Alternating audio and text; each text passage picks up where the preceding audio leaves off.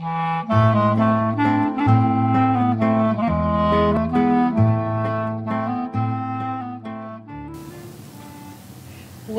to Couples Therapy in 7 Words. I am your co-host, Judy Alexander, and I'm here with my husband, Dr. Bruce Chalmer. Well, hello, Judy, and hello, viewers and listeners, and for the first time ever, we get to say hello, audience, for our live taping. Make some noise. Make more noise than that. That's great. Yes, hello. And great. You too, who don't want to be on camera. The thousands of people that you're not seeing here. No, it's really great that you're all here. We're really excited about doing this. We've been having fun doing this now for a little over a year now. Yeah. And we were audio for a while, and we've just recently switched to video. And before we get going in our topics for today, just want to put in a plug, first of all, to people seeing this, that you should let people know about our podcast. Do the things that people do to let people know about stuff like this. Follow us, subscribe. Yeah, rate us, write reviews, things like that. And tell your friends. And tell your friends. And that's true for all of you here too. If you would do that, that would be great. And we also want to put in a plug, and although we'll be mentioning the book a few times in the course of this, because part of what we're talking about today is kind of a bit of a retrospective about the podcast, but I want to put in a plug for my book, which I should have brought a copy of to hold up, but on the video we'll show the cover of the book. Reigniting the Spark: Why Stable Relationships Lose Intimacy and How to Get It Back. And that is available anywhere books are sold. And we're selling them today, and you can get an autographed copy. Yes, exactly. So the next time we do a live taping, which will probably be at some point, and probably in some other geographical areas, you can come and also get a copy of the book. So, Judy. Yes. We talked about sort of doing kind of a retrospective of our podcast, and it seems like, since this is the first live one we're doing, we might start with a discussion of what the heck the 7 words are all about. Does that make sense? So why don't you tell folks what the 7 words are? Okay, so Bruce's 7-word formula is be kind, don't panic, and have faith. Yeah, so I always like to give the origin story of the 7 words because, you know, it's boiling everything down to a very small formula. This originated well over 20 years ago. I've been in private practice now for, 26 and a half years, I think. So early on, in the first few years, I was in a consultation group, and on the way out, one of my colleagues said to me, "Hey, how do you do couples therapy anyway?" Realizing it was kind of one of those silly questions. And I thought for a moment, I said, well, I suppose if I had to boil it all down, I basically am telling people in one way or another, be kind and don't panic. And then, you know, I thought, well, that's a nice summary. And I realized after a while, yeah, that doesn't quite cover it, because the thing is, what do I mean by be kind and don't panic? Be kind means, it sounds like be nice to people. It does mean nice, although being kind in the way I'm talking about it isn't always nice. It means treat people as kin. And if, of course, in a couple, treat people as close kin. Sure. But in general, treat people as fellow human beings, even if you're upset or angry or, you know, off. And I realized you can't do that if you're panicking. And many of the techniques and theories I was taught in my training, you know, to be a therapist was all about don't panic. Because if you're panicking and, you know, the whole chunks of brain are offline and you really can't be kind very effectively when you're in a panic. It's all about fight or flight or freeze, and so generally that makes it impossible. So there's my formula, be kind and don't panic. But then, of course, people would say, well, that's nice, how do you not panic? And so, how do you not panic? How do you not panic? Funny you should say. Good question. Yeah, the solution there is to have faith. And so now I'm going to put in a shameless plug for the book, because the way I organized the book is in 4 sections. Be kind is one section, don't panic is another, and have faith. So you got to get 7 words, you have to count and. 6 words just doesn't cut it. It's got to be 7, right? And have faith. And then the 4th one is, you remember what it is? Now go and learn. Now go and learn. Yeah, so why don't you tell the story of... I read the book. Yeah, you read the book. But you want to tell the story where that derives from? Okay, sure. So it's a Jewish tale of a scoffer, I guess they call him. Some guy shows up at there's 2 famous Hillels. Two famous rabbis. Two famous rabbis, Shammai and Hillel, and they had different schools. And Shammai was known kind of like a prickly guy, and Hillel was known as a little bit more nice, let's just say. He was on that be kind list. So the scoffer shows up at Shammai's house, and he says, I want you to teach me the whole Torah while I'm standing on one foot. And Shammai, I think, like hit him. And Yeah, well, Shammai was a carpenter, and he took his carpenter square and whacked him. Right. And he said, get out of here. Scoffer comes to Hillel's house. Hillel's in the bathtub, right? Puts on a towel, comes to the door. Guy says, I want you to teach me the whole Torah while I'm standing on one foot. So Hillel thinks for a moment, and he says, what is hateful to you, do not do to your neighbor. The rest is commentary. Yeah, that is the whole Torah. That is the whole Torah. Yes. The rest is commentary. Now go and learn. Now go and learn, exactly. So, not to be too grandiose, but I just picked up on that with my formula, be kind, don't panic, and have faith. That's what you need to know about being in a couple. The rest is commentary. Now go and learn. So the fourth section of the book is Now Go and Learn, which is basically applying these ideas to various examples that come up a lot in my work as a couples therapist. So that's what the 7 words are all about. Right. And that, I keep using it, you know, I say this to couples a lot, you know, when what you have is a hammer, everything looks like a nail. You know that one? So I have my favorite formula, and I keep thinking, but I'll bet this applies. And so I tend to apply that formula. I have a couple of shticks like that. I've been doing this long enough that a lot of it is a shtick by now, you know. I like a Borscht Belt comic, you know. But I hope your couples find you amusing. they seem to. I mean, at least they keep coming back. They keep coming back. You know, leave them wanting more. You know, so I do keep applying it. It does seem to be helpful to folks. The other thing, before we get into some questions that we have from our audience, and thank you to there's 2 we have already, and perhaps there will be more generated in the course of our conversation. Those of you who listen to this podcast, you know, have listened to it way back when. We almost always have a listener question that we cover, and if we have guests on the show, we ask the guests. You know, we've had really neat guests, actually. We've had a lot of fun guests. We've had a lot of fun guests, and they will give their particular spin on whatever the listener question is. So we have a couple of audience questions today. But before we do that, I just wanted to look back over our many different episodes we've done. This is episode number 43, I believe. So we've done, you know, 42 before. That's 6 times 7. I thought this was... No, 43. 43. This is 43.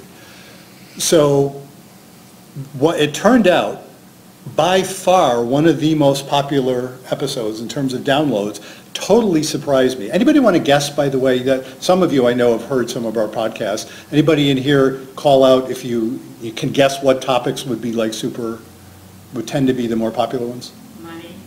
Yeah, money, although we haven't done one specifically about money, but we've certainly touched on it in other contexts. Yeah, any other ones you would I imagine? thought the one about the recent one, why, you know, finding your beshare. I thought that was. That was popular. That was popular. But not our most. But not, and it's hard to tell yet because that's so recent. That's true. So it's only, we just did that a week ago, or two weeks ago, whatever. We just did that recently. But no, it's not that one. And we've done several on sex. You'd think sex would be popular. Well, they were pretty popular. You know, those were popular ones. But the most popular one by an enormous percentage, it's probably like 70 or 80% more popular than the average, was one called It's Not About Communication. And I'm trying to figure out what about that makes it so incredibly, like, why does everybody want to download this? It may be because it had the word communication in it, and everybody wants to search for communication. That's why I did a video and then in a chapter in the book, actually, or a section in the book, and also we did this podcast about that topic. It's not about communication. Well, maybe that's intriguing. Or maybe it's because there was an exclamation point in it, and maybe that, you know, maybe that stimulated the search algorithms. I have no idea. But I wanted to talk just briefly about that shtick because it's I think it's useful. And besides, then we'll say in our blurb about this one that it includes a little thing about it's not about communication, and then more people will download. Right? It was so popular the first time. It was, so let's go for it again. But I did enjoy that, and now, of course, I mean, maybe you can touch on this, like, why would I start from the premise of saying it's not about communication? I mean, what do you suppose couples are? Well, because everybody's always saying, I can't communicate, I talk and he's not listening, or she doesn't hear what I'm saying. I think we have a problem communicating. Yeah, that is, I don't know what the percentage is, but it's a substantial percentage of people in the first session are telling me we need to communicate better. Right. And yeah, exactly those things. And I realized in doing the work with folks that oddly enough, it seems to me, every once in a while I will meet a couple where one or the other is somewhere on the autistic spectrum. There are actual communications problems. In other words, somebody, I remember a footnote in my book mentions this. I worked with somebody a while ago who literally did not know if his wife asked him a question to which he did not know the answer, he would simply not say anything because he thought it'd be disrespectful of her time to say anything if he didn't know the answer to a question. He literally did not know. Yeah, it's right. The meta level is something that if you're neurotypical, as opposed to neuroatypical, if you're neurotypical, then you understand that meta level pretty well. It's like if somebody asks you a question, for crying out loud, say something, because in addition to the content of the question, they're also saying, did you hear me? And do you care enough to answer me? Sure. Are you being respectful of me? Hello, I'm here. Right, acknowledge my presence. Acknowledge my presence, exactly. So the vast majority of people I work with have no such difficulties. They're not communicating ineffectively at all. The problem is what they're communicating. What they're communicating is often, at least when I'm meeting couples in their first sessions, anger, mistrust, fear sometimes, a lot of pain. They're often freaking out, which is when conversations tend to go off the rails. But they're very effectively communicating that. So my whole shtick about it's not about communication. It's not about one's ability to communicate. Usually, it's about what you're thinking underneath that, or feeling, or what you're communicating. And so that message seems to have been a popular message. We'll see what happens with this. We'll put that somehow in the blurb for this for this podcast and take it from there. So on that note, I guess we should invite. I know we have two that we know of already, right? Two listener or audience questions already. So I didn't say this when people signed in, but we also have paper out by the table, so if you'd rather not say your own question and you'd rather us read it, you can write it down and we'll be happy to read your question too.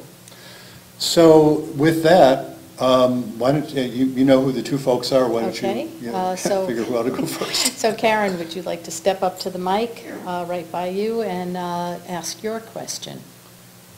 Hi, thanks for having me. My name is Karen Cody, and my husband Chris is here with me today. And our question is, primarily my question, what happens when the activity that brought a couple together becomes very difficult for one partner to do? Physical activities such as geocaching, hiking, running, boot camp, kayaking, and camping is what attracted us to each other to begin with. We enjoyed these activities together for many years. During COVID, I stopped moving and gained weight. Now my knees and my ankles are in very bad shape, and I can only do easy, flat, simple things. My husband hasn't slowed down at all. In fact, he has increased his activity level by exercising with more fit friends. So most weekends, I am sitting home, unable to join him in his fun. I blame myself. I try to lose weight. He hasn't said anything negative to me about this. He isn't angry with me, but part of me is resentful and I feel left out. I have seen a doctor, and now I have 2 legitimate diagnoses that are affecting my health. But I can't help but feel that I have failed to keep up my end of the marriage. The answer seems simple: I must lose weight. But meanwhile, I want to be the person that he fell in love with. Thank you. Thank you. Thank you for that question. Judy, why don't you take a crack at that question? What are your thoughts? Okay, so this is the lay person's thoughts, and then we'll go to the doctor next, right? Oh, wow.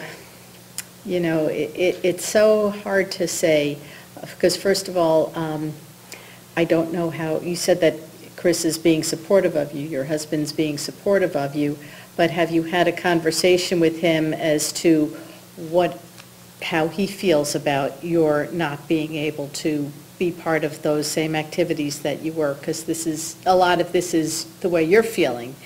And to what extent are you able to participate? If you can't participate on that same level that you did before, so for example, if he's going on a hike or a run, could you go on the car ride with him?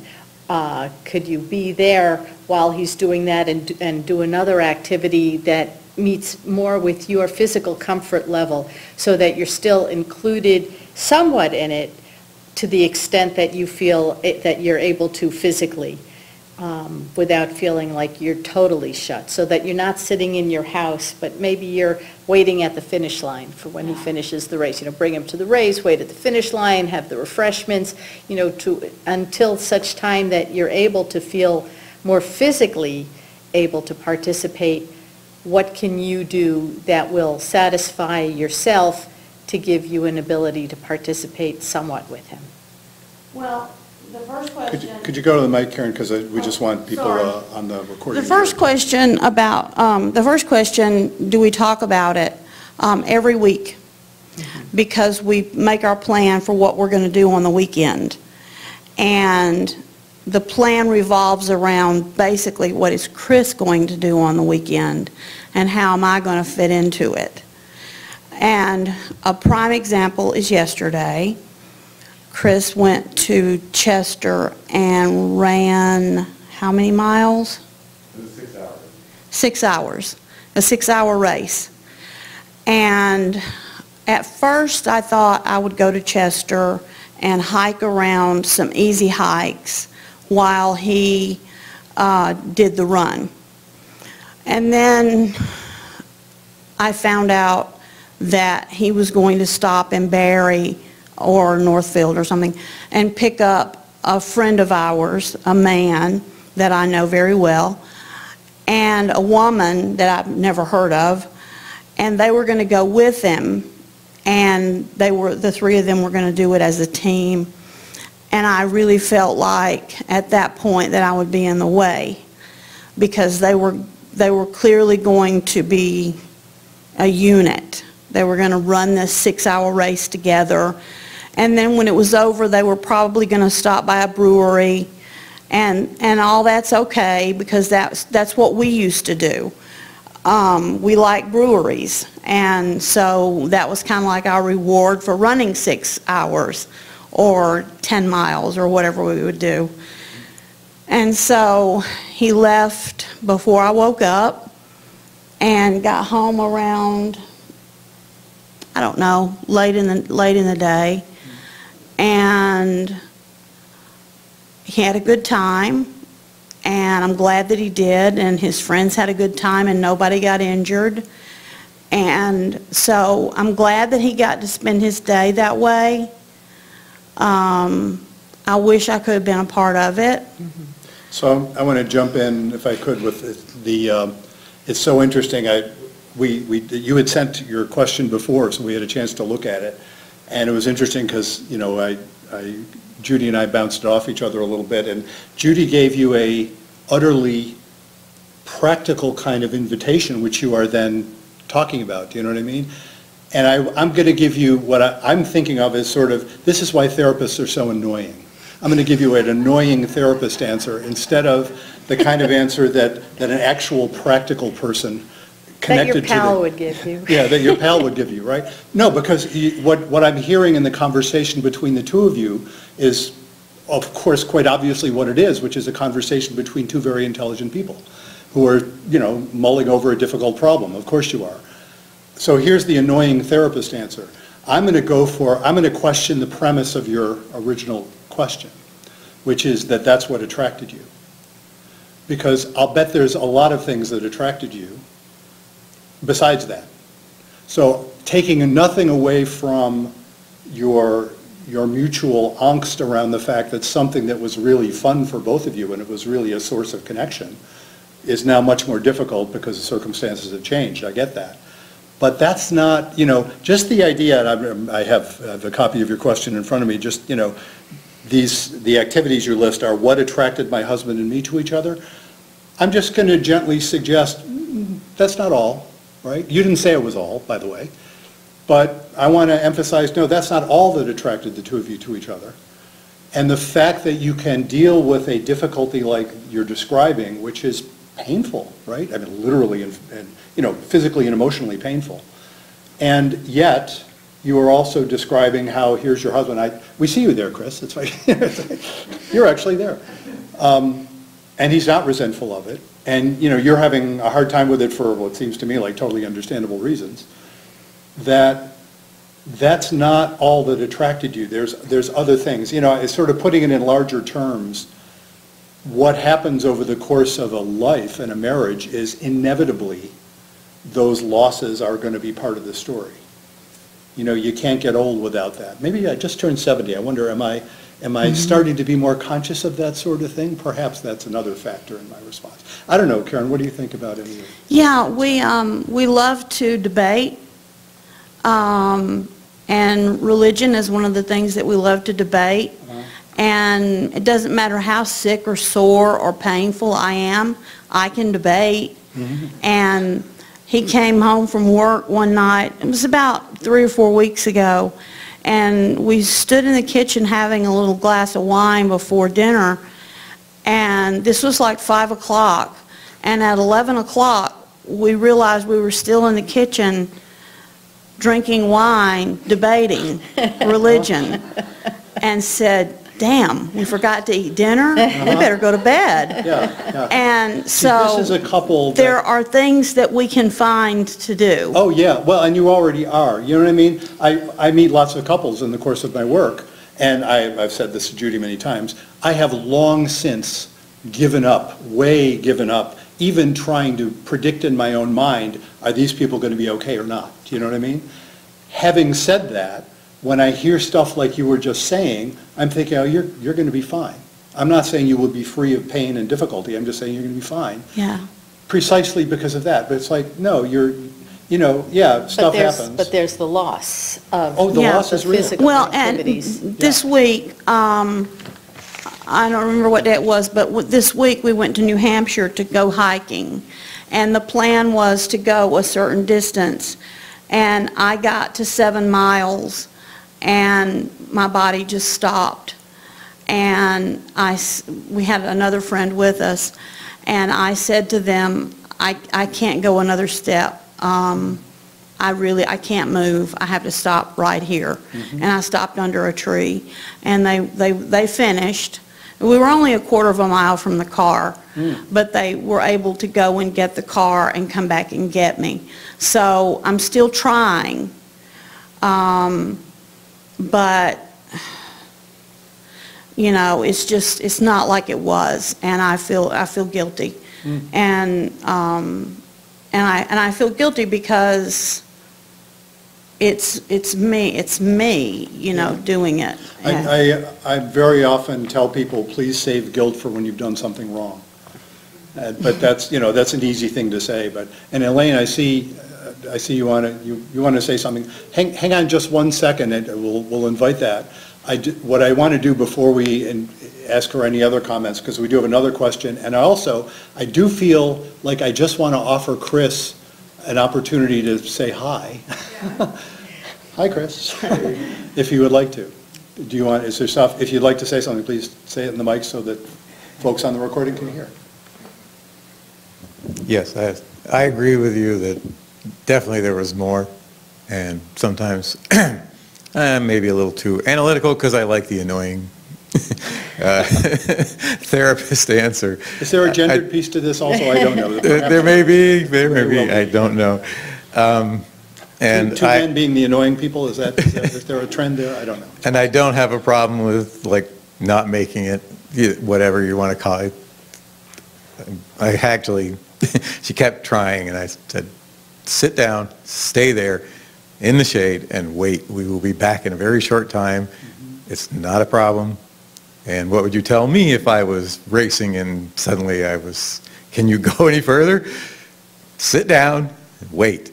It's fine. I don't find it a big problem myself. Yes, debates, the intellectual is very good too. There's a lot of other things I agree, but I don't see a need to feel guilt, really, but Yeah. I'm with you. Thank you. Yeah, thank No you for the question, Karen, and thank you for both. And yeah, Elaine, did you want to, is sort of on the same topic before we go to another? Yeah. Just an observation. In the question, it said that things had turned to basically they're planning to do stuff together to planning around what Chris is doing.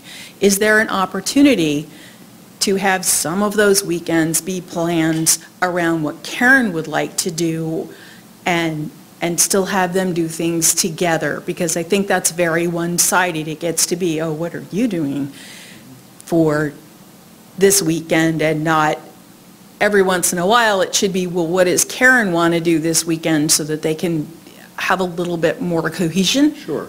Yeah, and that's the kind of Good thing, point. I would speculate, that's what, I'll bet they're figuring that out, but I don't want to turn it into a therapy session, but No. yes, thank you for the observation, yeah.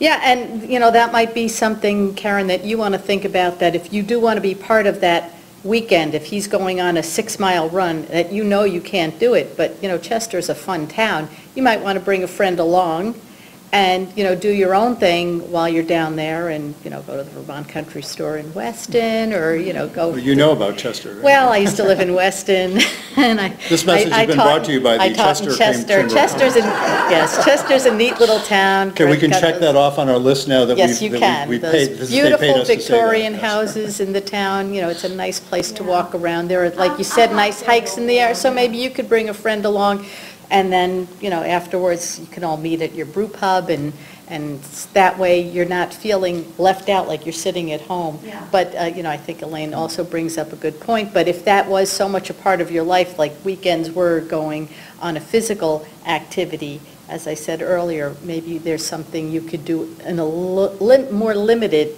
way. Okay, thank you so much. Yeah. You're welcome. So we have another question. Want to Erica, invite would you like Erica? to? Yes. Hi, Hi. this Hello. is great. I'm glad I made the last minute decision today. I'm glad you came We're to. glad to. to come.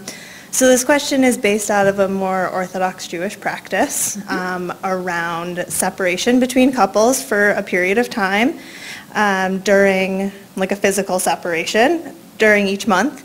And so I'm wondering about how you've seen people successfully cultivate intimacy that doesn't involve necessarily the physicality, because I know that they're there and we're learning them, but I'm curious to hear what you've seen before. Thank you.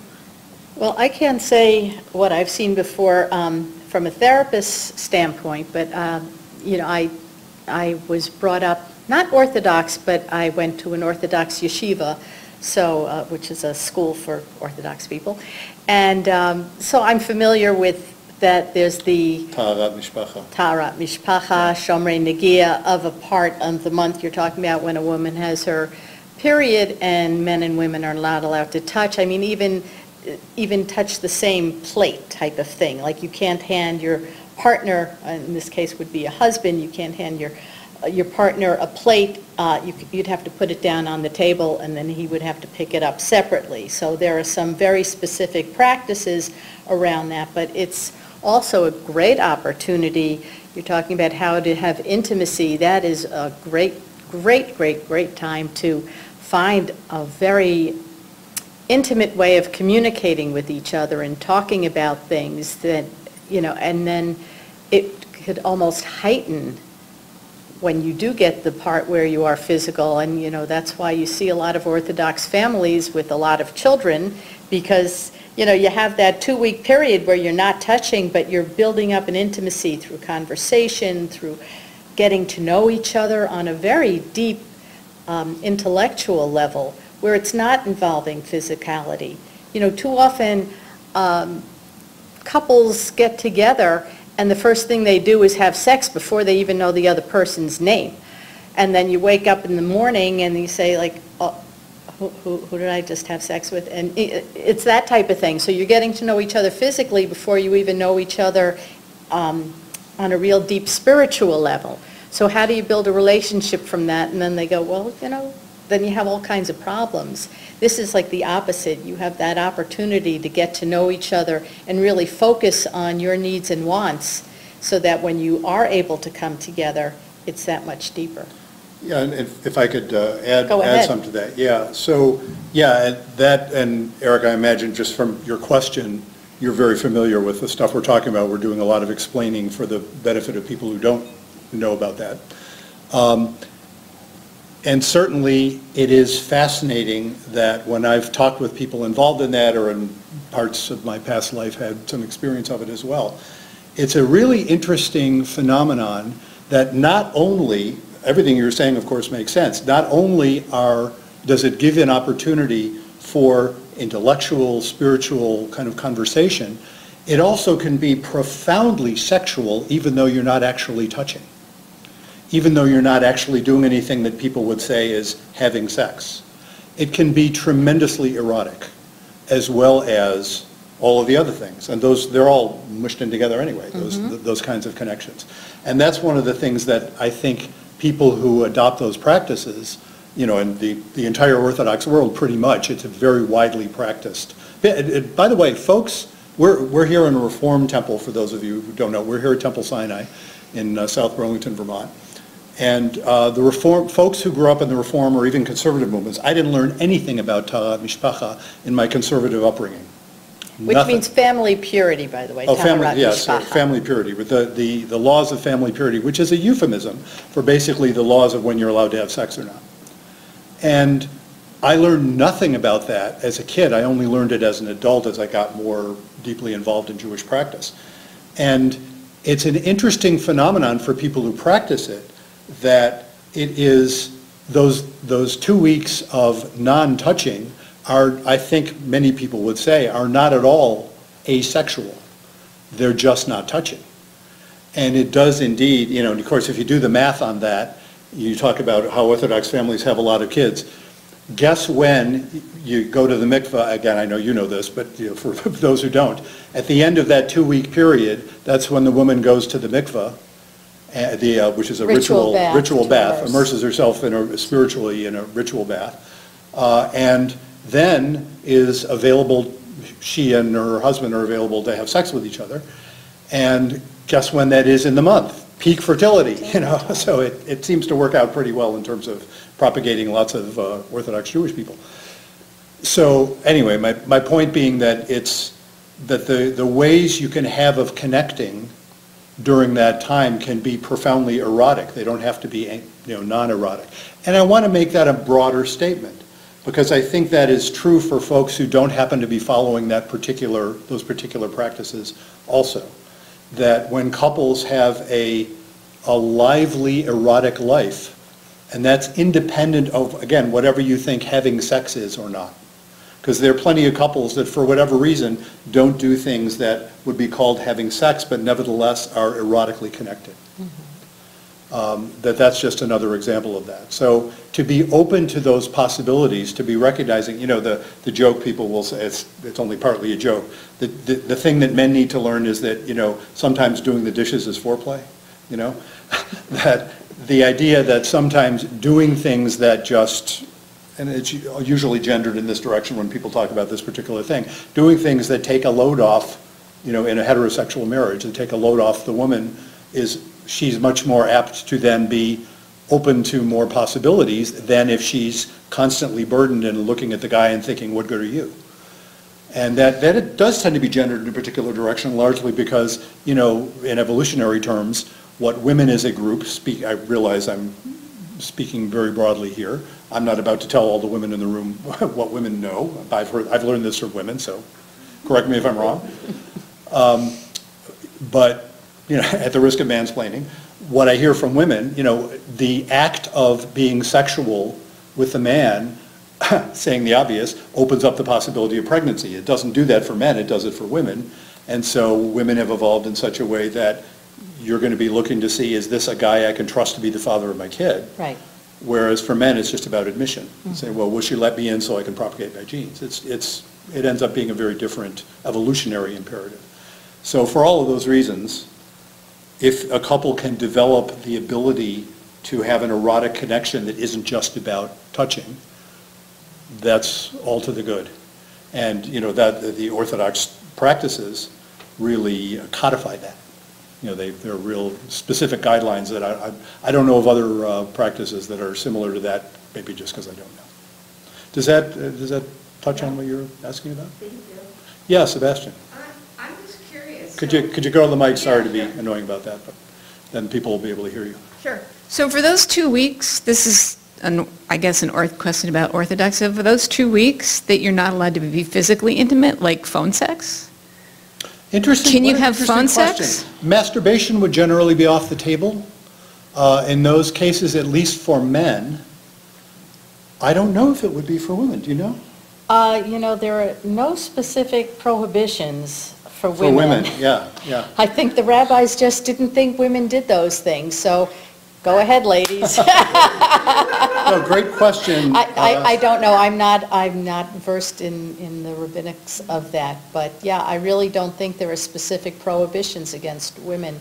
But there are for men. But there are for men. So, and I can say, I think pretty confidently, it would be considered not in the spirit of the thing to do phone sex. But, picking up on what I said earlier, what do you call phone sex? You know, you can have very erotically charged conversations that maybe aren't explicitly sexual. Or you could even have them that are sexual. Well, I mean, you could, in that time. I mean, you could sit and tell your partner your fantasies, for example, Yeah. or, you know, do all kinds of fun I'm stuff. imagining the guy saying to his wife, wait until mikvah, or the wife saying to the guy, hey, wait until mikvah. You know, that's when they can have sex again. So they could be referring to their sexual connection in a way that just, you know, ups the electric charge. But it's a great question, Sebastian. It never occurred to me. Is that kosher or not? I don't know. You know who would know? Shmuley Boteach. With kosher sex? Yeah, if you read Shmuley Boteach, kosher sex, part of which, by the way, how can I say this in a public, I have to be careful because, you know, this is a public recording. I don't want to say anything bad about Shmuley because a lot of what he writes is wonderful. Some of what he writes, some people have said, especially women, is perfectly awful from their, and I'm not taking sides on that, but just, you know, interesting question. He would know, though. He's an Orthodox rabbi. He would know that. Yeah, other questions at this moment? Yes, Elaine. Step to the mic, please. Step to the mic. Oh, for somebody who didn't think they were going to have questions, this is good. Okay, so you mentioned communication. Probably I should go back and listen to the podcast. But That's a I hint, have, by the way, folks. there you go. You can buy the book, too, by the way. I folks. can't take credit for it, but I have a saying. Words are like bullets. You cannot take them back. You can say you're sorry, but once they're out, they're out. And when I am dreadfully upset, I can't communicate why I am upset. And my question is twofold. I find that I need to calm down and kind of think about the situation before I can speak. But on the other hand, then David, who's in the audience, is left with, well, what's wrong? And I'm like, I can't talk right now. And so how, when one partner is upset, and I also find that the thing that you're upset about or the thing that someone else is upset about is usually not what's making them upset. It's a result of that frustration. So the twofold question is, one, how does the person who doesn't realize what's going on help the person through that? And how does the person who's just really madder than a March hare, I don't know why March hares are mad, get to that level where... Mercury, by the way. It's what? It's Mad Hatter. It's the Mad Hatter. Mad Hatters that are, yeah, I can't, here's a pedantic point for you. Okay. It's because Hatters used to use mercury, and so they would go crazy. Oh, that makes sense. That's where Mad Hatter comes That from. makes sense. So, but how does the person who's just definitely upset and kind of knows what's going on get themselves deflated to the point where they can actually express what's really going on?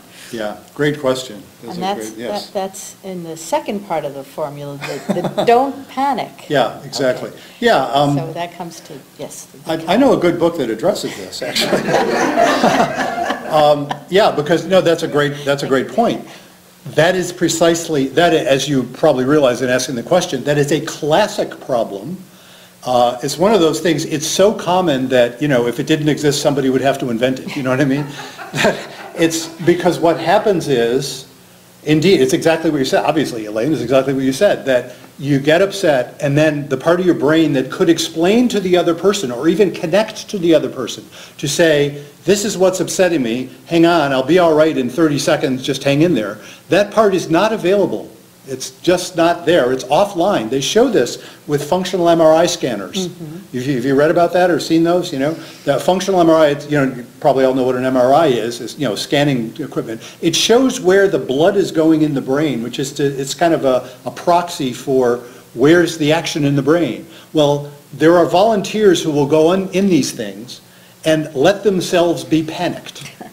I can't imagine doing that, but thank you to those brave people, or crazy people or something, some combination, who will let themselves do that. It's really, I don't mean to be, trivialize that. That's really important research. And what it shows is, when you get to a certain level of upset, whole chunks of neocortex are offline, like the parts that can talk, with some degree of rationality. They're gone. They're just not available until you calm down.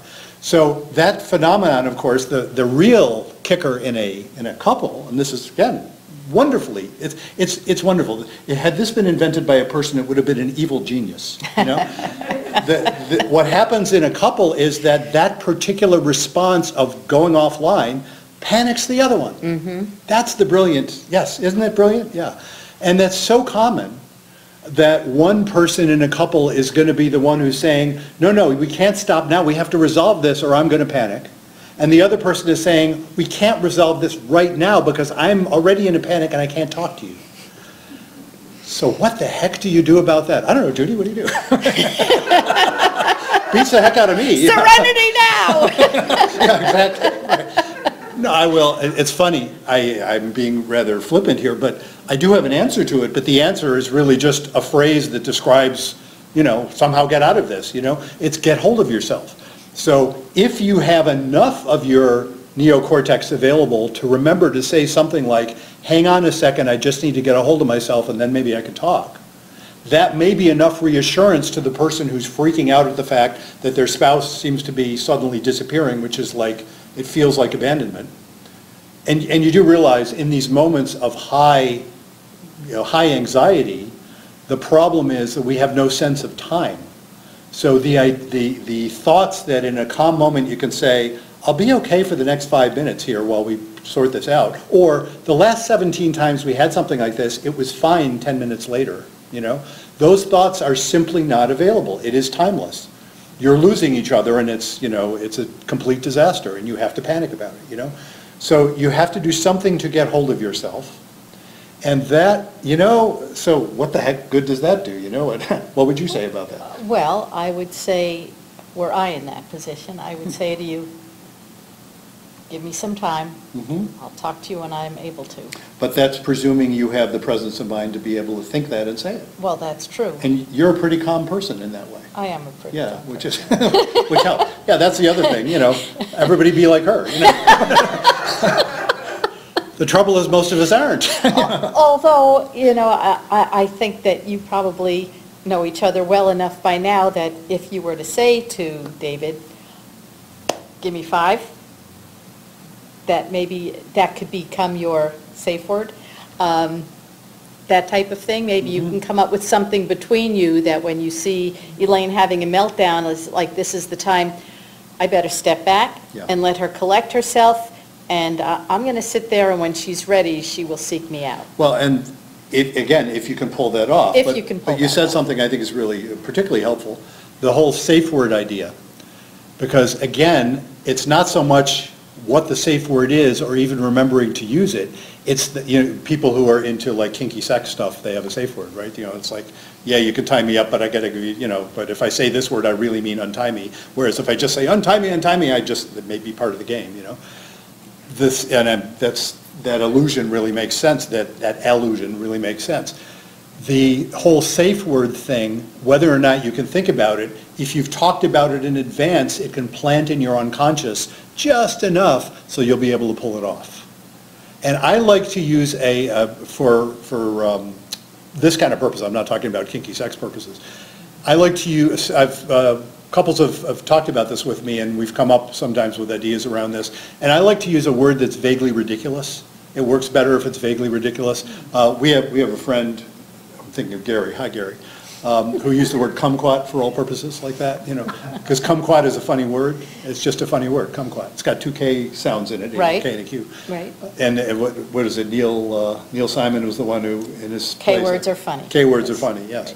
So kumquat is good, or whatever your favorite word is, something vaguely ridiculous, that's a thought. Anyway, yes, Elaine, you want to Follow up? follow up? Just wanted to say that the whole panic thing, when you're very close to someone and they're hurting, and you're trying so hard to help them and you can't help them at the minute, I think that's where that panic comes in, and so I'm just kind of reaffirming what you said. It's like when this one's panicking and they can't help, they're stuck, and you're both stuck. Yeah. So. And isn't that ironic that, it's just amazingly ironic that the reason you're panicking is not because you don't care, it's because you do so much. Absolutely. It's because you're so important. Absolutely. Which will lead me, and I think then we can kind of start wrapping up. So thank you, Elaine, for that. I want to lead around to another one of my major themes in the book, by way of putting in another shameless plug for the book, which is the whole concept of stability and intimacy. Because if I were going to say, gee, what are the central ideas that are in my book? The 7-word formula, of course, it's organized around that: be kind, don't panic, and have faith. But then there's, I think I talk about this right in the be kind section. It's, or maybe it's in the don't panic. I don't remember which one. It could fit in either one. It's needs that we all have. It's a way of understanding the whole project of being in a couple. And really, it's a way of understanding the whole project of being a human being in some ways. There are lots of people who have done things like Maslow's needs hierarchy and things like that, for those of you familiar with that. There's lots of ways of understanding our needs. And I'm using the word needs advisedly because I don't mean desires, I mean needs. I might desire something, but I can do fine without it. A need is something that if it's not sufficiently fulfilled, something is sick, something is not functioning well. And I'm claiming we have these two sets of needs, and the reason I bother dividing all these needs into two categories is we need them both, but the skills you need for one are very different from the skills you need for the other. And the two are stability and intimacy. And basically, if I boil it all down, you can check out the chapter in the book on this. Stability is all about reducing or avoiding anxiety. And so the skills that we have in terms of being able to, essentially navigate your way through the world and be okay, or as okay as you can be under the circumstances, with knowing how to, make enough money or find enough money so you can eat and be housed and stuff like that, that really basic stuff. Those are stability skills. You have to be both skilled and lucky, right, for those things to be okay. The skill in a relationship of more or less knowing each other well enough to know sort of what your buttons are, and you try and avoid them mostly if you can. Those are stability skills. Couples that are together for a long time have generally developed pretty good stability skills. Well, you get together with somebody and you fall in love and you form a life together and maybe have kids or do things like that or get a house, you up the ante. And what happens is, of course, the person becomes more and more important to you. And the problem you run into then is that people start being afraid to risk stability. Now, why would you need to risk stability? Let's talk about intimacy. Because intimacy, and I don't mean just sex, I mean sex is often a part of a couple's intimacy repertoire, but that's not the whole thing at all. Intimacy is when you are being present, physically, spiritually, emotionally, with yourself and each other. Honest with yourself, and thereby honest with each other. That is not at all about avoiding or reducing anxiety. That is about tolerating anxiety. Because it often creates anxiety. Precisely. It creates anxiety. That is about risking anxiety. And, if you have to tell me something that you're displeased with, you can bet I'm not going to be delighted to hear it, but I better be able to hear it and not freak out, or it isn't going to work very well. And what's interesting is that if you avoid that, because, look, you probably do, because you're a nice person, you probably do avoid that if you can get away with it. Because I know there's some things you told me about, like, years later that you wish I'd been doing differently for the last 10 years. So evidently, you sat on it for 10 years and you finally decided it was okay to say it. And I said, oh, okay, I can do that. But, because I know that's happened. You've never done anything to bother me, but I know I've done things to bother you. So, no, what I'm saying is that if there's something, and I don't mean to trivialize it, if there's something that is really bothersome, it is risking the stability of the relationship to bring that up. And so what couples, as things get very, very important, what they tend to do is avoid that. That's the subtitle of the book, how stable couples lose intimacy and how to get it back. Well, how to get it back is about learning how to tolerate that anxiety so that you can then risk intimacy. Because intimacy, look, when it feels good, it's wonderful, but when it's something like we were just talking about, it feels very risky. Right. And so that is one of the chief skills of intimacy, is the willingness to displease your partner, or at least risk raising your partner's anxiety and your own as you do so. One of the things, another thing I like to point out is those moments when somebody is saying something to their partner that they're pretty sure their partner won't like, and the quintessential one about this one is in the area of sex. Somebody wants to have sex and the other person doesn't. In that moment. Somebody is saying, hey, can we get it on? And the other person saying, no, not in the mood. How a couple handles that bit of anxiety is both an indicator of how they're doing in general and also a causal factor in how they're going to do. Because if a couple handles that inevitable moment well, and I say it's inevitable, a couple's together long enough, they're not going to be perfectly synchronized for when they want to have sex. It's just not going to happen. So it happens sometimes, but not all the time. So how they handle that moment, when I hear about this from couples, if they say, oh, no problem, and they're relaxed about it, then what are they coming to see me for? They have a problem, but they're going to be fine. Now, again, I'm oversimplifying. But often what I'll hear is not that at all. Often I'll hear is whoever got turned down, which incidentally, by the way, I see probably as much the genders on that in a heterosexual couple. You never know which way that's going to go. I see that both directions. If you have a stereotype in mind that it's like always women turning men down, not at all. I see everybody as much the other way around. So in any case, how they handle that, if the person being disappointed is gracious, and the person doing the disappointing is willing to be honest but also is gracious, they're going to be fine. If the person who's being disappointed is a jerk about it and punishes the other person one way or another, or the person doing the disappointing is a jerk about it and doesn't allow for the possibility that they are disappointing the other person, then they're in trouble. Well, then that's why they risk, that intimacy. Yeah, well, that's what, it tends to shut down intimacy if they can't. Exactly. Yeah, that's what they learn from that is, oh, we can't be honest with each other. And that's a problem, typically in a relationship. But not to end on a problematic note, first of all, I want to thank you all for the questions you're having. If you have additional questions, this is true, of course, for the folks who are here. This is true for all you folks out there in podcast land. Any questions that you have, please drop us a line. Right, you can email us at bruce@brucechalmer.com or visit brucechalmer.com, and you can find ways to write in your questions. You can suggest podcast guests. You can even suggest yourself to be a podcast guest. There's a little place to fill that out on our form. There is. In fact, there's the way to do that. There actually is a tie-in to my schedule, so there are our schedule in terms of podcasting, so that you can suggest a time to where we would interview you, and in the course of that, we'll ask you what would you like to be interviewed about, and we'll find out if we think you're a good fit for the show. And we've had people contacting us to be on the show for the last several months. That's been happening. We've gotten some of our latest guests. We've got some of our really fun guests, so we invite you all to do that. And When you go to the podcast tab on brucechalmer.com, that's my website, you'll have access to all of our previous podcasts. And I just want to repeat what I said earlier about please go and do the things that let people know about the podcast. Of course, just tell your friends, email folks and tell them the link. You can get there via brucechalmer.com. You can search for Couples Therapy in 7 words on any place that distributes podcasts these days, Apple, iTunes, Spotify, whatever your favorite place is. Okay.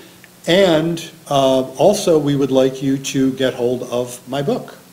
And so, again, when we edit this, you'll see up on the screen, it'll be quite remarkable how the people in here, I'm just telling this to the folks in podcast, they're seeing this amazingly suspended cover of the book appearing before their eyes, and they're all, you can just see by looking at it, they're all in awe of, how are you making that happen? How are you making brucechalmer.com show up at the bottom of the, right under us right now? It's magic, it's magic how we do these things. So we want to thank Temple Sinai for letting us use their facilities, and we want to thank David Punya for being our tech guy today. Our tech guy extraordinaire, and this is, for those who may not have picked this up on other podcasts when we've mentioned it in passing, Temple Sinai is our home synagogue. This is where we're members here, and we're delighted that they let us use this space. And so, until next time. Remember, be kind. Don't panic. And have faith.